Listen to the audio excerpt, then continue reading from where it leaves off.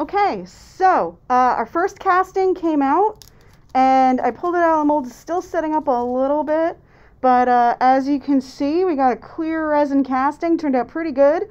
I just have a little bit of cleanup where there's some extra resin that just kind of spilled over a little bit, but that's a really easy fix. That'll just take a little bit of trimming with my utility knife. So I'll stick this one off to the side here.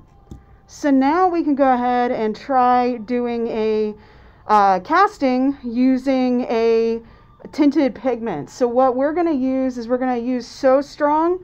We're going to try a flesh colored since it's a mold of a belly, so I thought it'd be fun to have like a cool little flesh color mold.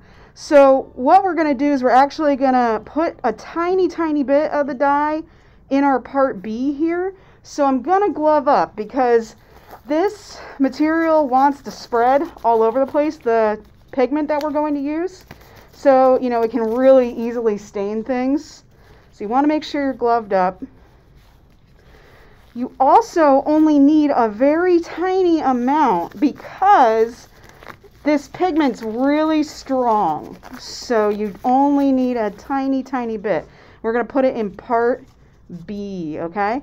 So I'm going to take my pigment, and I actually got a toothpick-like stir here because that's how little we're going to need.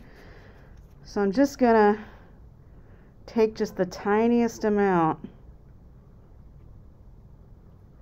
Oops, let's shake this up a little bit.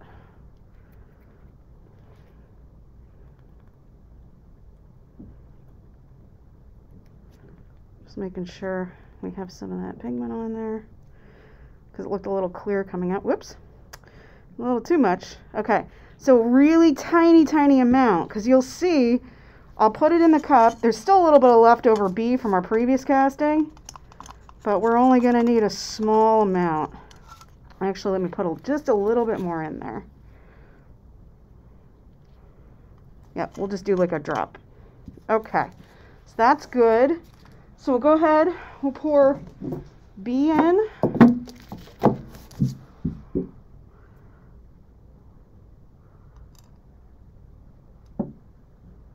think that's just about what we did last time. Now let's pour some A.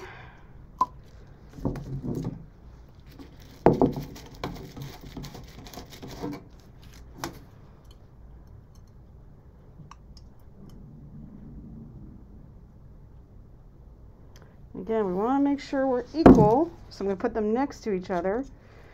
Take a look. Yep, poured just a little too much A, so I'm going to pour some of that back. A little more.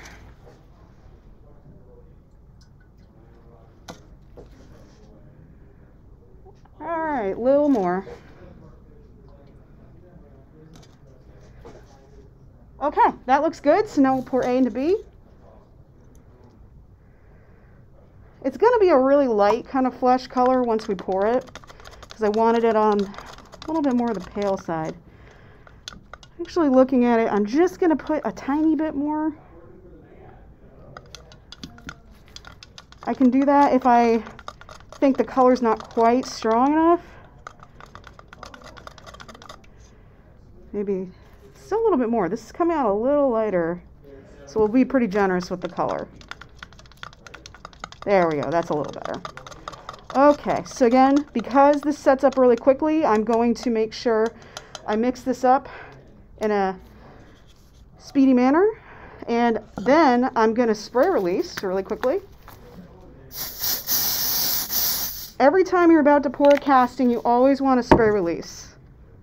So we're going to pour high at the lowest point, just like we did last time. And then we're going to keep pouring the mold material. And again, this mold has a little bit of a tilt to it, so I might have to adjust it as I'm pouring the material in. Well, it looks like I have the right angle. I put some popsicle sticks below just in case. But we look pretty good. Now I'm going to just take my popsicle stick, just try and pop out any of those bubbles that I see here.